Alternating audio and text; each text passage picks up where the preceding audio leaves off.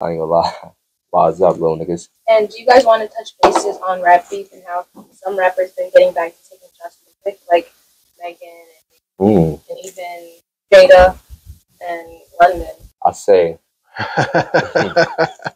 rap beef is at a weird space because so many people sensitive nowadays that niggas don't get it. Like this is the essence of the culture. Like niggas don't understand. Like yo, battle rap is prevalent in rap culture, but niggas don't listen to battle rap. I don't even think people can tolerate battle rap because they'll be so disrupted by the disrespect of just the atmosphere. So I'm saying and shit like that. So that being said, I feel like rap is getting back to the basis, and this is what we need because this is the time niggas is on. And if we keep it to this art form, all it does is sharpen iron sharpen iron.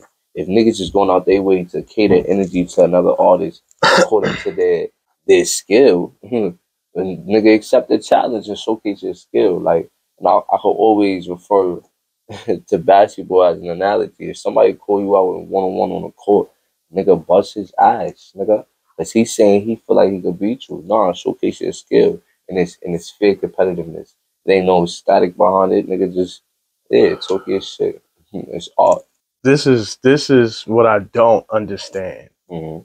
Why do we say rap beef? Why do we say when one person says something about another person, we signifies it with that energy of rap beef? Now, I'm black, you can see that, right?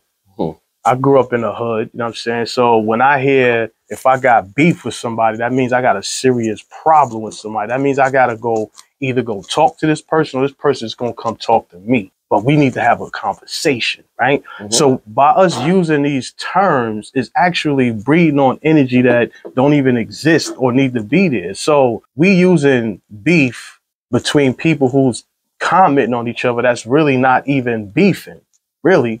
Because if we were beefing, then we'd be a serious problem. We'd be fighting. So there's no beef, especially like, let's take it when I was coming up and, you know, Pac, Iggy and all that. Even that wasn't a beef, but just using these words, especially when something is so brand new. And then these two dudes who's authentic is like, nigga, I am who I am, more or less. You know what I'm saying? So it is what it is type shit. So at that time in that era, it would have been some beef.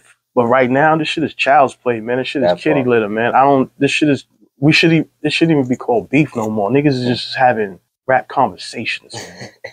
For real, man. You feel me? That's heavy. Yeah, I just feel like everybody's so sensitive now. Niggas is bothered about anything. Nigga, you can say the slightest and niggas think it's a diss. So it's like, niggas gotta get back to that heavy shit.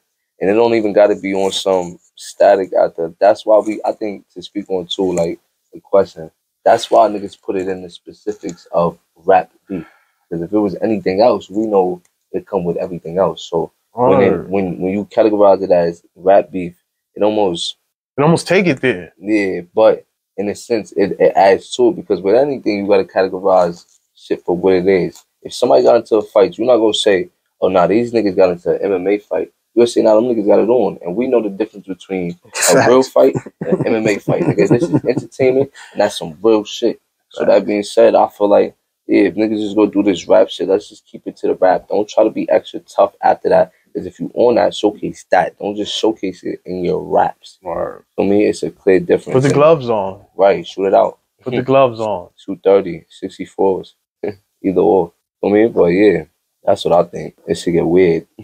And I don't do none of them dissing tracks, none of that. I get up with niggas. But I think this shit is weird. That's it.